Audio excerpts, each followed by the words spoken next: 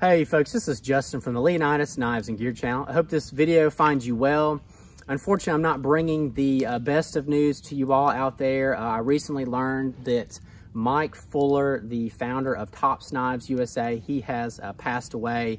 I don't know the details of that, but I do know, that is very sad news, especially to the folks who are, I would say, deep in the knife community and are very familiar with Tops Knives and the company.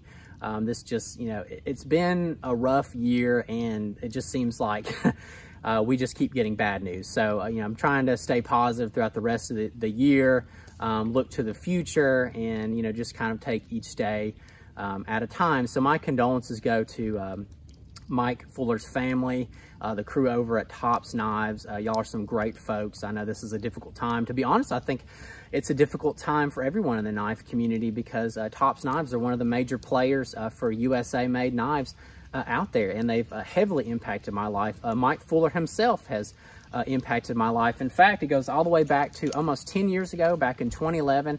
I received the Tops Knives Armageddon I've got right here. It's a Trace Rinaldi design. I'm sure he's another great guy. I'd love to meet him one day, but I got this as a gift, and to be honest, I was kind of struggling with life, getting out of college. I was having a really hard time finding a career at all, and I ended up sending the folks over at Tops an email. Mike Fuller actually got back with me, gave me a phone number, and told me to call him, which I did. And he answered, and we spoke on the phone for a little while and talked about careers and everything.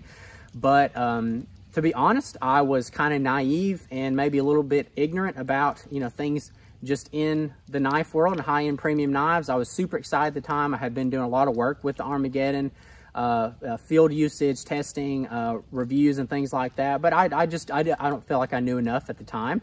And also, we were separated by a very a large distance. I was down in Alabama at the time, and they were way up in Idaho. But it didn't work out. But I appreciate him, willing to talk to me, and that impacted me very heavily in a positive manner. And just, I had a deep respect for Mike for many years. I think he's a great guy. Tops is a fantastic knife company.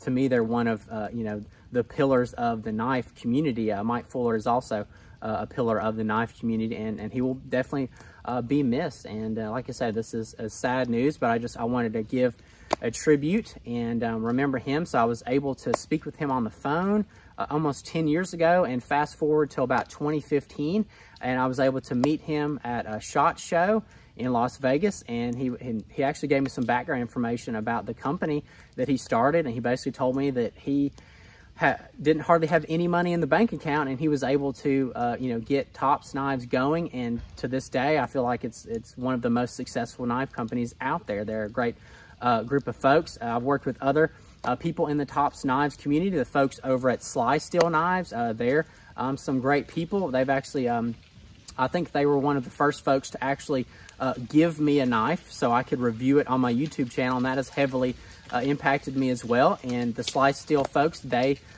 get their knives made through Tops. So once again, Tops has kind of got a special place in my heart. And once again, the Armageddon, to me, is one of the most iconic Tops knives out there. Most folks are probably familiar with. I've got here a mini Tom Brown Tracker. Most folks are probably familiar with the Tracker series. Awesome, iconic knife, famous for the movie The Hunted, Tommy Lee Jones. Pretty cool movie.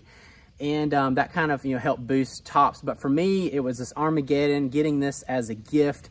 And I use it so heavily and so hard that a couple folks got to get their hands on this knife and do some work on it. My friend James over at Montactical, I think he's going by James Unlimited, he put this awesome Cryptek Duracoat on my Armageddon here, and you can already tell that the Duracoat's been starting to wear down. So not only did I pretty much take away the original finish, I have beaten through this Duracoat. So yeah, this is definitely one of my tried and true knives. Also, my friend Brendan over at the Survival Craft channel, he noticed that this Armageddon was getting kind of warped from my just absolute heavy use of this knife. Just a beast of a chopper. He took some hammers, he straightened this bad boy out, and it has been just straight and narrow ever since. Just a fantastic knife to this day. So some really great folks have got their hands on this knife, have done some work on it, and it is still going strong to this day. And I love this knife. It's going to go with me to the end and be passed down to my children. So it just obviously means a lot to me.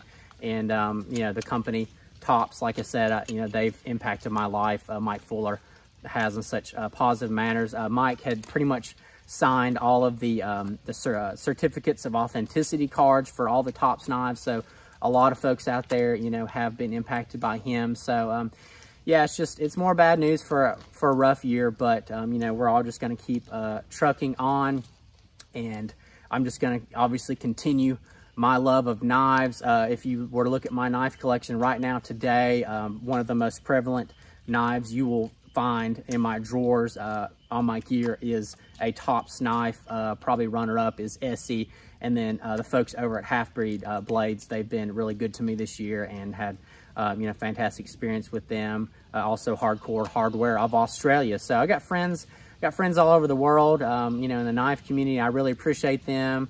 And like I said, just kind of want to cover this and kind of give my background information of how far I go and where I started. I just wanted to remember that. And, with Mike's passing, it kind of it brought back a lot of memories, honestly. So, well, folks, I know the message wasn't the happiest, but if you enjoyed the presentation, please give me a thumbs up.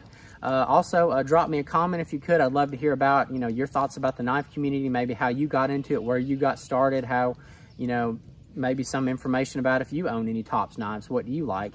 And also, if you're not a subscriber, hey, I recommend if you do, because I'm trying to keep this channel going and trucking through the new year into 2021, and we'll see where it takes us. So anyway, I hope you all have a good one. Thanks again.